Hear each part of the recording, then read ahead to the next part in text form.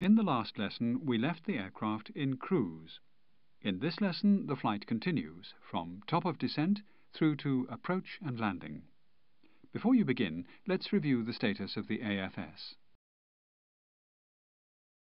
You're cruising at flight level 310.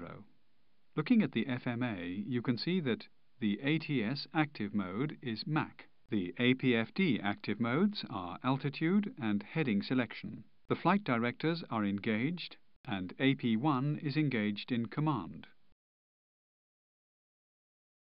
You now receive clearance for an initial descent to flight level 40. Your first action is to set this cleared altitude on the FCU. It is recommended that level change is used for any altitude changes. The only exception is for altitude changes of less than 2,000 feet, or if ATC requests a specific vertical speed. In these cases, use vertical speed mode.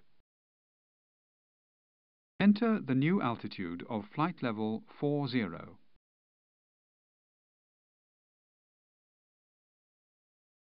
Next, you should start the descent, and you can do this by pulling the altitude selector knob or pressing level change.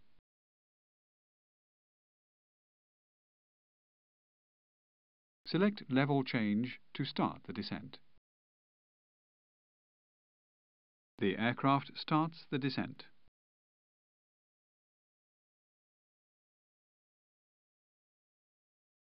Now you must check the FMA. First, look at column 1. The ATS retard mode commands the throttles to travel back to the idle position. Retard only engages if the autothrust function is active. There are 3 conditions under which retard automatically engages. When level change is engaged in descent, at 30 feet radio altitude with speed mode active, when profile mode is engaged in the descent phase. We'll be looking at profile mode in the FMS chapter. You should remember that if retard is engaged by level change, you can manually stop throttle movement to achieve your required thrust. You can stop them on any intermediate position.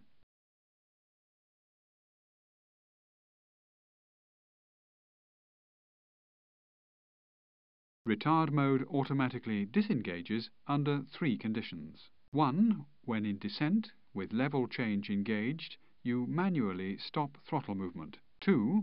Again, when in descent, with level change engaged, throttle movement is stopped automatically on idle. Or 3. Whenever the autothrust function disengages.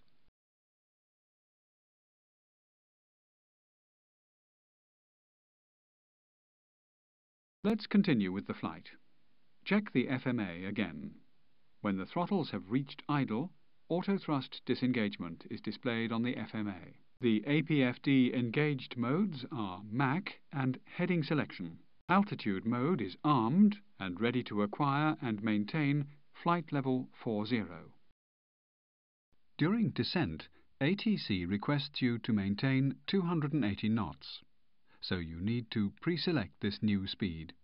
With modification 11900, if the aircraft experiences a high acceleration while the AP is active in level change mode, the AP prevents the aircraft from overshooting VMO-MMO or Vmax too significantly. The overshoot should be limited to Vmax plus 4 knots, corresponding to the overspeed warning. Engage the preset function.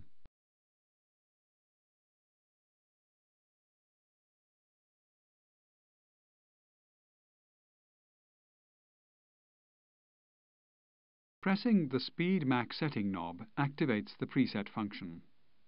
Now change the Speed Mac display from Mac to Speed.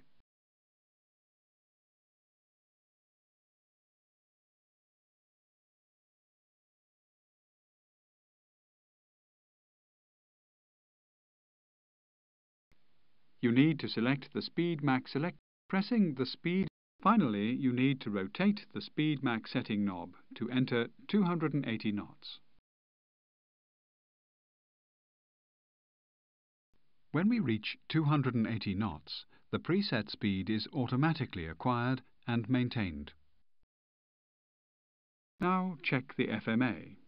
As you can see in column 2, line 1, Mach has been replaced by speed. You will recall from the climb that this happens automatically at the Mach indicated airspeed transition altitude. You are descending to flight level 100, and as you know, you should reduce speed to 250 knots.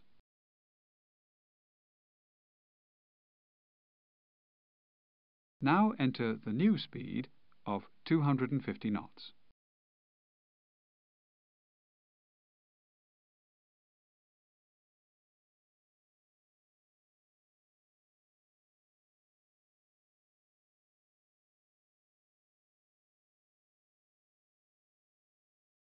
As the aircraft continues the descent towards flight level 40, you should monitor the FMA.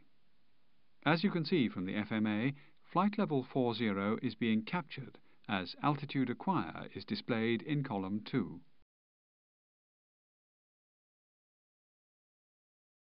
As soon as you reach flight level 40, altitude hold automatically engages, as you can see on the FCU, and altitude is displayed on the FMA. You are now cleared for an ILS approach from 3,000 feet.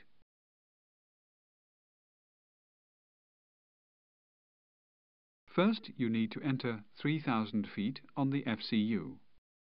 We are cleared to descend to 3,000 feet to intercept the ILS.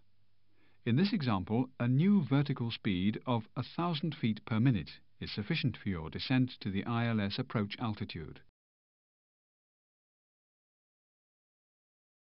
To enter the new vertical speed, pull and then rotate the knob to enter -10. The AP acquires and maintains the new vertical speed. Now check the FMA for vertical speed mode engagement. The FMA also tells you that the ATS remains in speed mode, and altitude is again armed, ready to acquire 3,000 feet.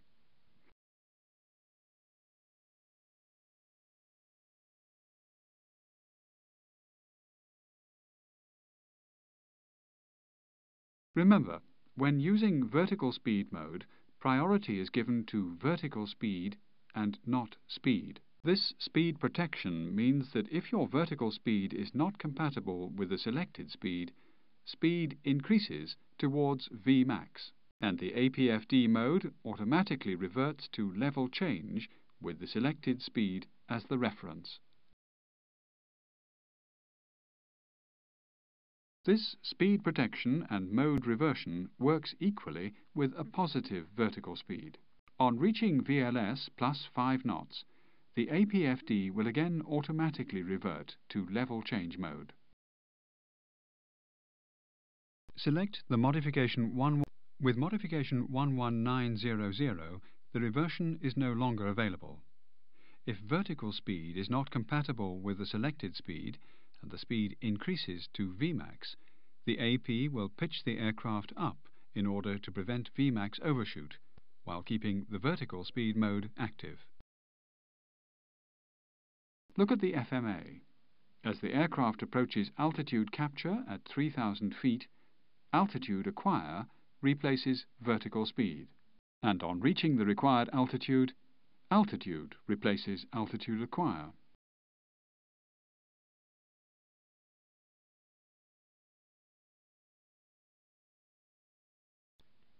One last thing before you begin the ILS approach. You should select the appropriate speed on the FCU to allow for slats extension. To prepare for the ILS approach, you must first check the autothrust function is active. The next task is to set an appropriate heading on the FCU to intercept the localizer. The ILS has been set up for you earlier. Now you need to arm land mode. Do this now.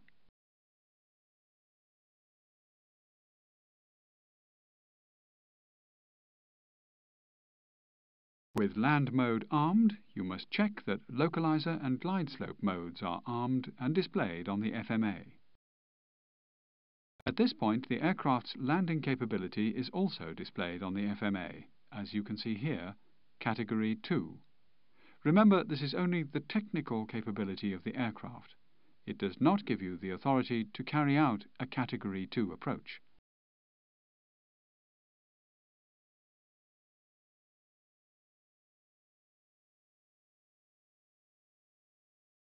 Land mode must always be engaged before localizer intercept.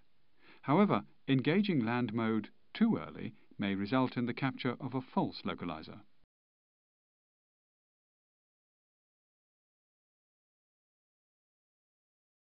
Remember, land mode can only engage if radio altitude height is above 400 feet, the ILS frequency and runway course have been selected, and go-around mode is not engaged.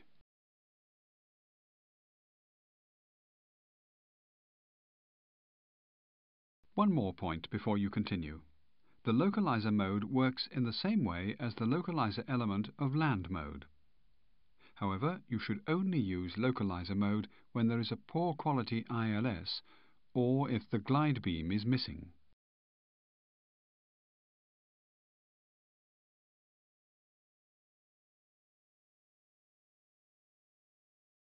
If you look at the PFD, you can see the ILS warning message. It tells you that you have armed but have missed setting the VOR nav ILS switch to ILS. Setting this switch to ILS allows you to monitor the final approach. So move the VOR nav ILS switch to the ILS position.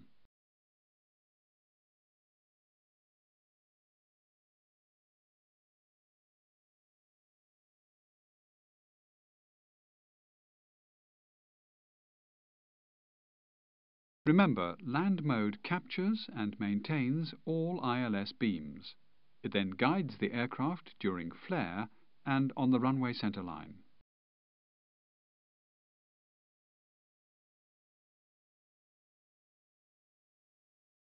At this point in the approach, you can engage the second autopilot. Do this now.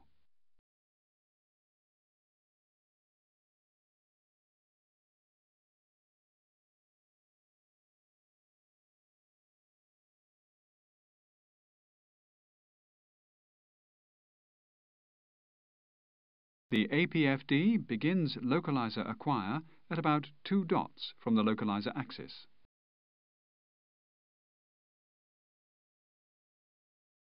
If you look at the FMA, you can see that localizer acquire has engaged and has replaced heading selection as the engaged lateral mode.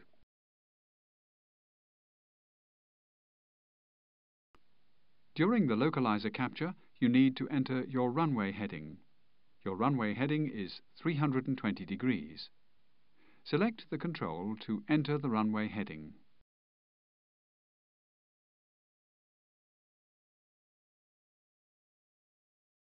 Now the FMA must be monitored closely for glide slope capture. The speed has now been reduced to S speed. You can capture the glide slope. Now localizer is being tracked, the APFD captures the glide slope, as you can see on the FMA. Check the FMA. You can see that glide slope is now displayed, telling you that the glide slope has been captured and is being tracked. Once the glide slope has been intercepted, you should set the go-around altitude on the FCU. The go-around altitude is 4,000 feet. Enter this now.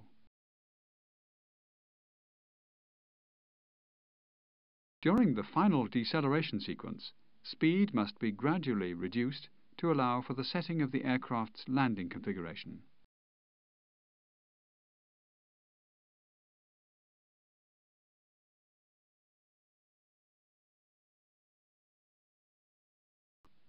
Your approach speed is 154 knots. Enter the approach speed. At this point, the landing gear must be extended.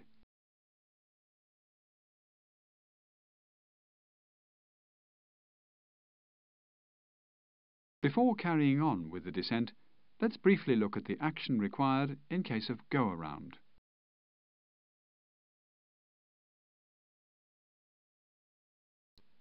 If a go-around is necessary, action on either go lever automatically engages the AP in go-around mode. Altitude is armed, as indicated on the FMA, and ATS engages in thrust mode. Go-around mode is disengaged by selecting another mode.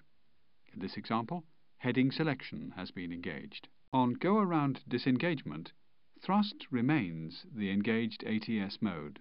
SRS and heading selection are the engaged APFD modes, and the second AP automatically disconnects as indicated on the FMA. Select the modification 11. The go-around SRS modes guide the aircraft in pitch so as to maintain a target speed defined by the speed reference system. If the speed drops too significantly, typically VLS minus 5 knots, for any reason, the AP will pitch the aircraft down so as to fly level, but it will not allow the aircraft to descend to maintain the speed. Hence the speed may exceptionally decrease more until the AP disconnects, typically VLS minus 10 knots.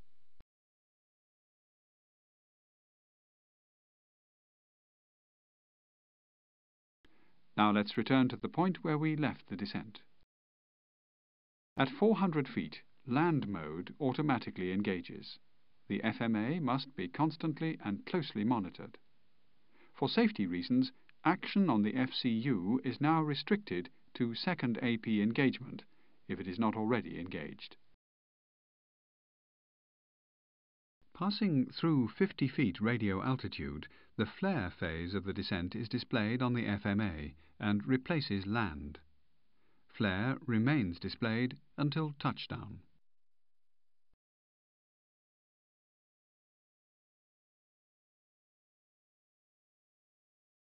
At about 30 feet above runway, retard mode is engaged as power is reduced and the aircraft is aligned with the runway.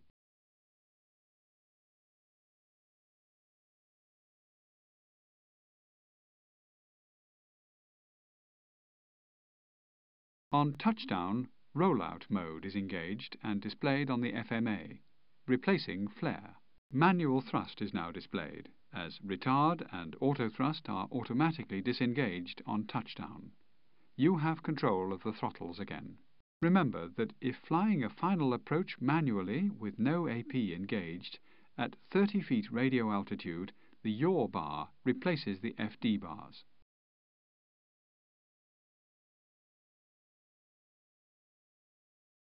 Finally, if using the AP, disconnect it using the autopilot disconnect push button.